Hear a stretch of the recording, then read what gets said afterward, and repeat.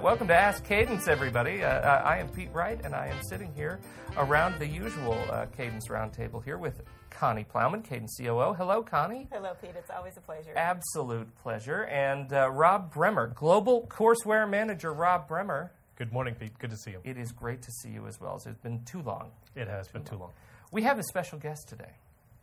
I'm very excited about our special guest. We have a series of topics over the next couple of weeks that we're going to be talking about regarding training and development, the need for training and development. So we brought in a special guest to join us for this conversation. His name's Sean Harry.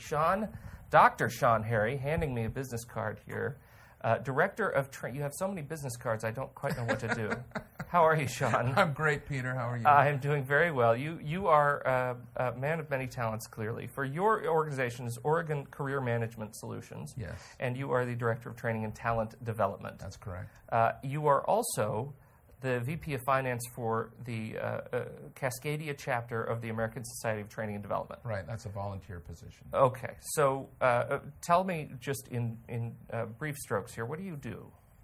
Well, I help people figure out what they want to be when they grow up, and then I help them develop a plan to get there. That's pretty simple. That's what we do. Yeah, that's pretty simple. Career Management Solutions, we help people find the perfect career position for this time in their life.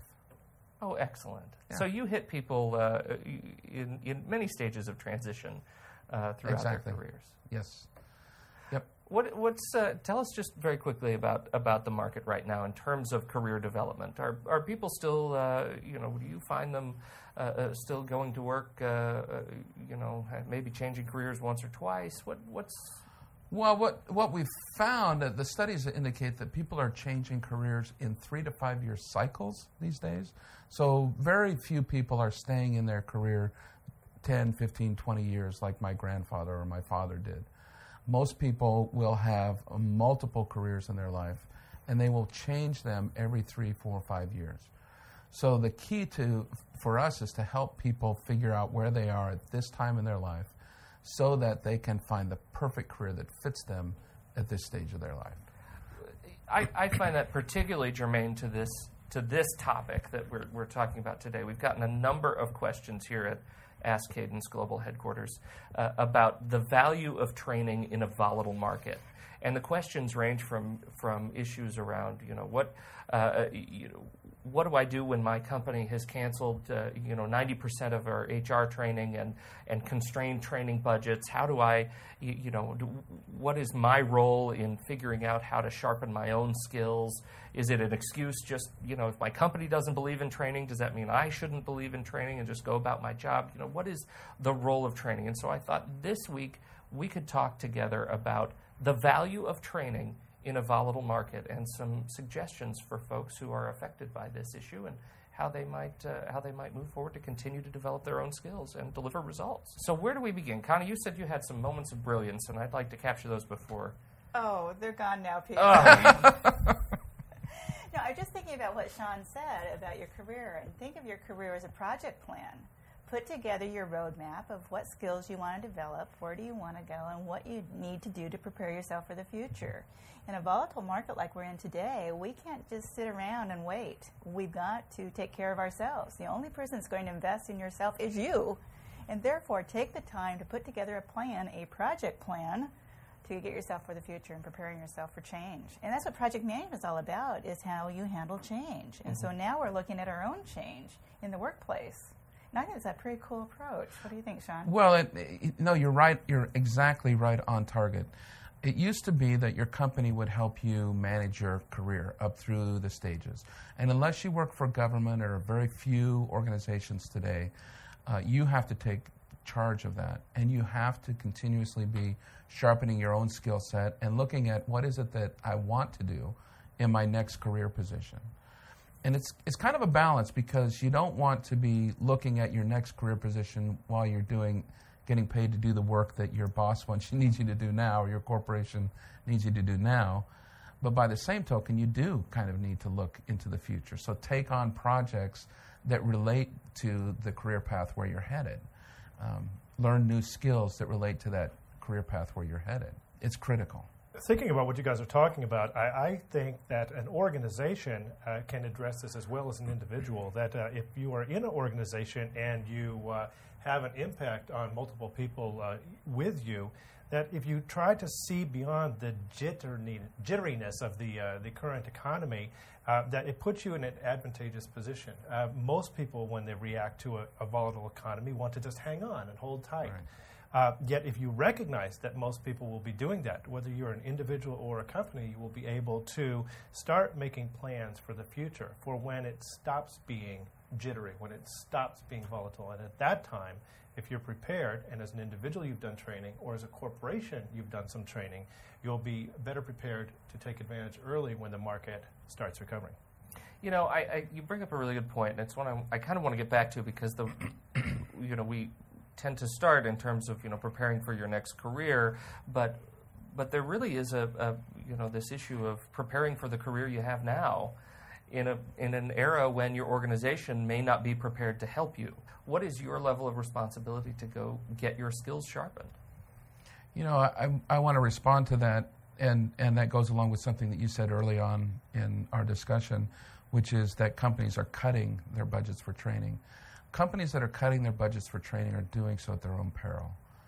I mean, it's a very risky thing to do right now to cut training because there are a lot of demographic things going on, but one of them is this baby boomer retirement. And even if there are 10,000 baby boomers retiring every day, and number's just going to continue to increase. The second piece of that is if they're not retiring, most baby boomers are not going to want to stay at the same level of the organization that they've been at for the last 5, 10, 15 years. They're going to want to work less. They don't want to work so hard. And after you've spent 25 or 30 years in the workplace, I think you kind of deserve that. What happens when those people retire or step out of the C-level jobs or the director-level positions? A corporation loses a tremendous amount of knowledge, tacit knowledge. I mean, the kind of knowledge that you can't gain by simply, learning a new computer program or something like that. Knowledge that is key to running your business. I think what Sean's talking about in terms of the change in the workplace is project management provides a discipline, the foundation where you can handle change, whether it's an organizational change or in terms of the market and competitive advantage, or in an individual change. It gives us the foundation and the process and the disciplines of the way we do business, because the bottom line, end of the day, it's about delivering results. Delivering results for your organization, for your team, for your project, for your customer. And project management is the foundation that makes all that happen. That's why it's such a critical skill that you need as an individual as well for your organization. Where do you start when you know you need to get some project management training, some communication training, some management of project management training? Where do you start to find that experience in such a volatile market? Well, let me start out, Pete. Please. The Project Management Institute, which PMI is our professional organization, and on their website now for credential holders and for organizations, they have built a framework, a career framework, and they've identified 107 different skills that you need in your toolkit to be an effective project manager, program manager, or portfolio manager. That's where I would start. This is an organization that's developed best practices through 5 years of research on what skills need to be in your toolkit. Now, how you go out and develop that skill is your second question. However, where to start is make a list. Put together your project plan. Put together your professional development plan that says, I need to build skills in these areas. And one of the skills that you should be building is your corporate skills in terms of your own business knowledge about your company, as well as project skills, leadership skills, management skills, and number one, sales skills. You've got to be a great salesman in today's volatile world. Mm-hmm. That's a really interesting comment. I mean, what I think people forget, especially when talking about their own personal assessment, is going through the process of a skill audit. I think, Pete, one way you can start is, whether you're an individual or corporation, is think in terms of what is the definition of training. And to me, training means that you have a plan, that you have thought there is an end date or a time at which I want to have accomplished a certain task or a certain item of skill or an accomplishment within a company. If you take it from that position and then start looking at ways to achieve that, it could include getting information for free from certain agencies or from sources on the web. It could include forming partnerships with other companies or other teams within your company. It could also come from ways to move and reallocate resources within your own organization or personally. What about skill acquisition through volunteer opportunities? Let me address that one, All Kate, for it. because I do that a lot. I'm all for it, to too. the point that people wonder if I'm working for the volunteer organization or do I actually work for Cadence. I have found just to grow my own skills, I volunteer a lot for the Project Management Institute. I started out as a VP of certification because I wanted to get certified, and what better way to do that than to volunteer to lead the certification program, and therefore I got to take the certification classes, guess what, for free. Yep. And therefore, I decided after I did that for 3 years, I wanted to learn leadership skills. So I volunteered and got elected to president-elect, past president of our chapter. Okay, did that, so I learned a lot about being a business leader, because in essence, you're running a little company. After that, I said, okay, I need to grow another skill. So I became the virtual team leader as the regional component mentor, working with 15 chapters and 10,000 members. And now I'm on the Leadership Advisory Board, so now I'm helping direct the program in leadership. So volunteering, I think, is a super, super way of getting training at little dollars except for your time. I agree with that. I'm on the board for the Cascadia chapter of the American Society of Training and Development, and I'm the VP of Finance, which a lot of people will laugh at if they know my financial abilities. But one of the reasons I joined the board in that capacity is because I needed to hone that skill of reading spreadsheets, doing budgets, all of those kinds of financial skills. And when I go to look for volunteers to be a part of that committee specifically, I tell them, you can actually gain skills that you can use on your resume that you probably won't gain in other parts of your work experience. Most training and development people do not learn how to read spreadsheets. That's not part of their job. But they can learn how to read them and develop them through volunteering on the boards or on the finance committees that I sit on. You know, being a project manager is like being a mini CEO. You've got to have financial skills so that you can run a budget on your project. Yep. You've got to have marketing skills. You've got to have good people skills. You have to have strategic skills. And so you become a mini CEO as a project manager. And growing those skills is part of the 107 in the career framework. What a wonderful, I really love the idea of that skill assessment through the PMI career framework.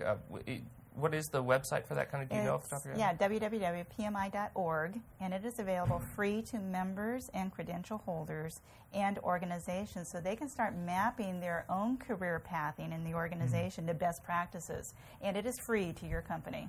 That is a fantastic resource. Make sure to visit that.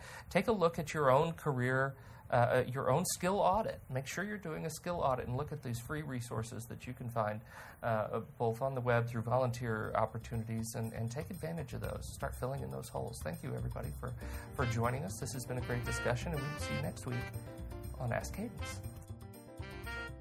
Learn the skills you'll need to develop your personal skill audit and enroll in a Cadence Project Management seminar near you.